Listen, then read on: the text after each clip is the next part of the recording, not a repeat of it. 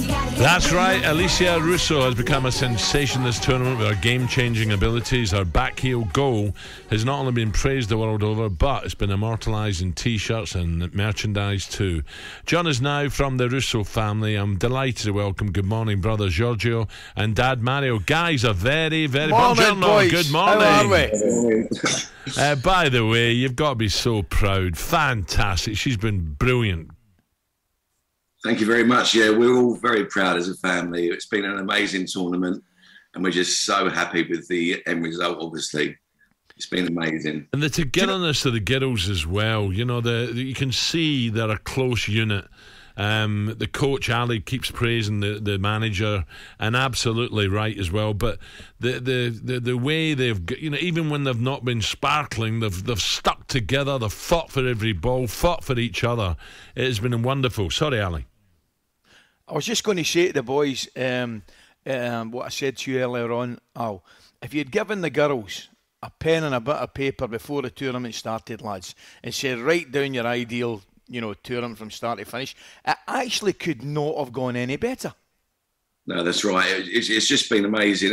Every game has held its own challenges, and they've done whatever's been needed to get through every single game. And going back to what you said, Alan, the camaraderie that they've got in this team has been amazing. I've played non-league football all my life, and I've just never seen anything like it. It's just been amazing. And what about the crowds? What about the reception? Even, you know, Trafalgar Square yesterday, some of the pictures in the papers today, you've probably not seen them yet. They're amazing pictures.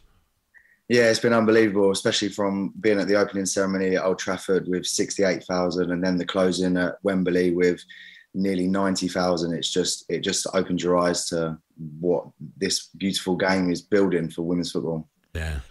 Tell us a little bit about your sister and your daughter. When did she start playing? When did she start taking interest? Was it through yourself, Dad? Yeah, so obviously she's got two older brothers, Georgie being one of them, and she started as most of the girls at senior level have started, you know, playing with their brothers in the garden in the park. She got bullied mercilessly by the boys in the back garden and at the local pitches, and you know, wherever I coached the boys, she would come along too, and she obviously, if she didn't come to football, she would have to stay at home. So she always picked up a ball and came with us. And eventually, obviously, it all rubbed onto her. The passion of the game rubbed onto her.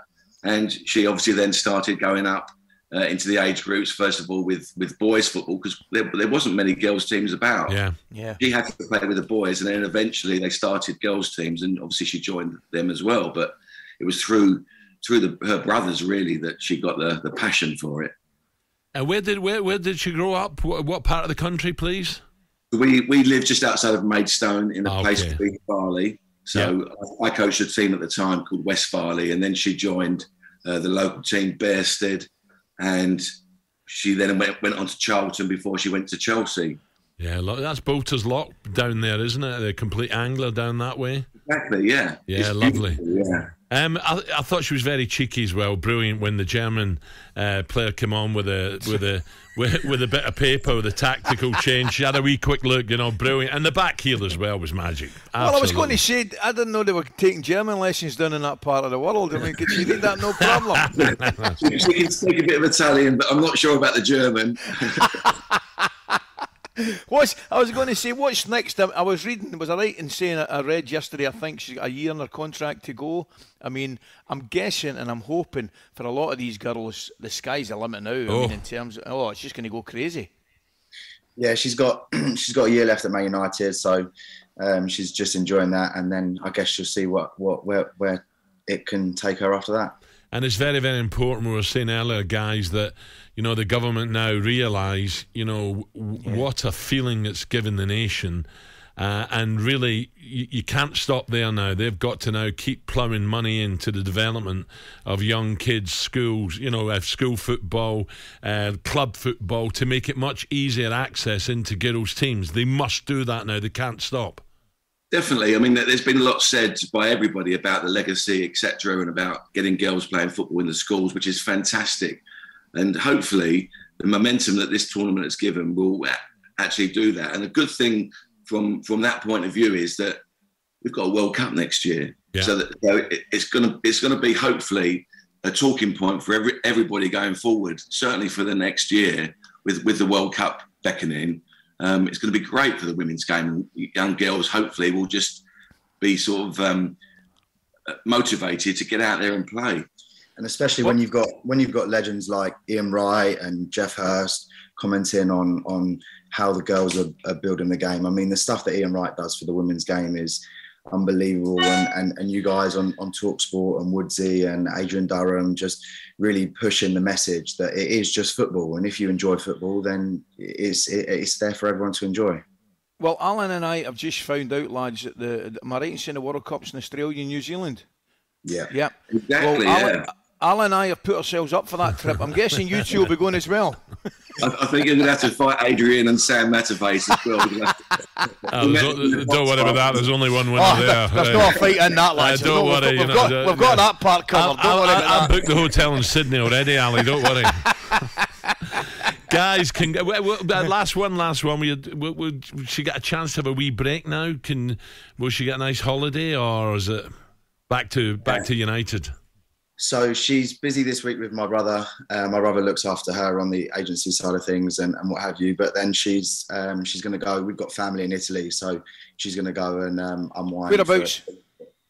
So my nan lives an hour south of Rome on the coast, a place called Nettuno, and my aunt lives in Tuscany. Oh, lovely. Tuscany's beautiful. We used to go there pre-season training, lads. Tuscany. We used to go in the hills, a place called Choco. I've been there. Just up the hills from Barga. Absolutely magnificent, lads. It really is. Well, listen, please do us a favour. Give her our best wishes, boys. Brilliant. Giorgio, Mario, many congratulations. Well done, guys. Fantastic. Well done. See you in Sydney. Ali, it's interesting you say Choco. I was there with a Swiss team. And I'm right in saying it's not too far from Pisa as well. That's right. That's where we flew into Pisa. That's where we flew into. No. Choco was beautiful. It was hard work, but it was beautiful. Yeah. Exactly. Remember, we worked our socks off. We really were. I remember after a couple of sessions at Choco, you felt as though you could take on the world. Yeah. It was fantastic. You felt really fit. The food was superb. The place, just the facilities, it was amazing. Really was amazing. So my friend, I'm down at the Stud tomorrow down near Newmarket, and he's got a beautiful estate in Umbria, which is next to Tuscany. Oh, God. So that's my next step down there. That's my next wee bit. Count me in for that one. Well done, brilliant. So that's nice. Giorgio and Mario, thank you, brother and dad of Alessia. Gosh, they all deserve a rest now, don't they? And the season, of course, it won't be long starting. A reminder that talkSPORT and talkSPORT 2 will once again bring you live commentary from the WSL and the women's game. It all kicks off next month. Spurs take on Manchester United.